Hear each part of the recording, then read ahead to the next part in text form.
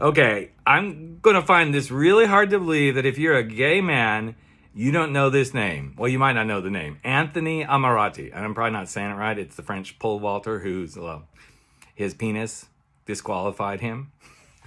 Okay, that sucks, and not in the way you think. But it kind of sucks. Oh, well, I guess it sucks. It's nice that he's very well endowed, but it kind of sucks that it got in the way of him getting to his dreams. So what's getting in the way of your dreams? What's hanging up your pole vaulting into life? What is that thing that's getting in the way? In his case, it was his appendage, his penis. But what's your excuse? Because we're all trying to pole vault forward into life, careers, friends, boyfriends, doing better financially, all these sort of things. But what's hanging you up?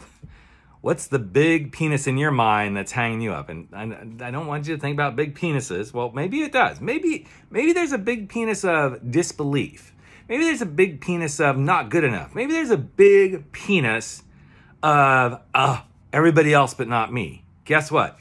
That's what's getting in your way of pole vaulting over and into your life. You don't have to be at the Olympics. You don't have to actually be a pole vaulter and have your penis hang up on the top bar and knock off to disqualify you.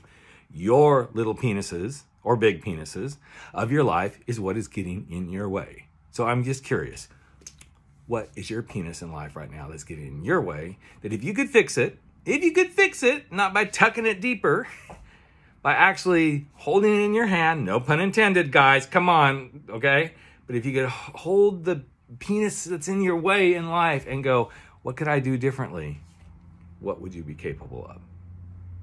I bet you could be a pole vaulter too. Take care and have a good day.